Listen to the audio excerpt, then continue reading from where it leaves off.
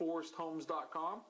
Today I want to talk to you a little about showing and showing traffic and what kind of an indicator that might be as to where the market is and where it's been.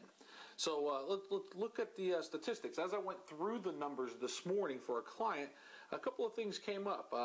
Fact is, when you look at Triangle Y, the Triangle MLS, you realize that we're up 10% in number of showings January of 2012 to January 2011. Most of us would agree, right, that 2004 was a pretty robust market, on the verge of actually breaking out and having the best real estate times we've ever had. We were actually up 16% in number of showings January of 2012 over January of 2004. We were even with the years 2005, 2009, and 2010. The market-wide, the price point that got the most showings was between $200,000 and $300,000.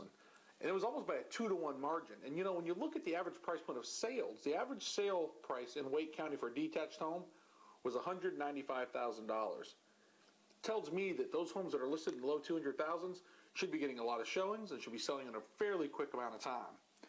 We've been in what most people would describe as a buyer's market for some time. I think we're into a phase now where things are starting to level out a little bit, especially here in Wake Forest. Let me share with you why I think that. Fact is, January of 2011, we had 987 homes on the market in Wake Forest. January of this year, 697. That's a 29% decrease in the number of available homes on the market. At that exact same time, we were up in the number of showings by 2%. So a third less available homes, still the same amount of showings, actually a little increase in showings. That $200,000 to $300,000 price point we spoke of a few minutes ago in Wake Forest, there's actually 34% less of those homes on our market right now, available in our market right now. However, again, showings are up about 2%. The number of showings in Wake Forest, however, between 150 and 200,000, up 45% number of showings year over year. Now, those are the good numbers. What's the opposite side of that? Well, that's why we have averages, right? When you look at homes above 300,000, nearly every price point above 300,000 is down in number of showings. However, sales are actually up.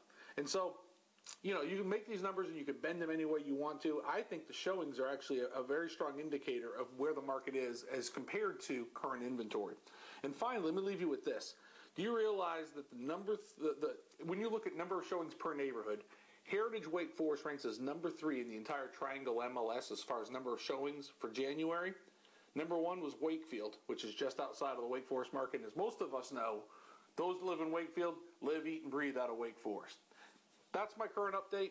That's what's going on in the market. If you have any questions or you need to buy or sell a home in the Wake Forest area, give us a call. Visit us on the web, wakeforesthomes.com. Thanks again.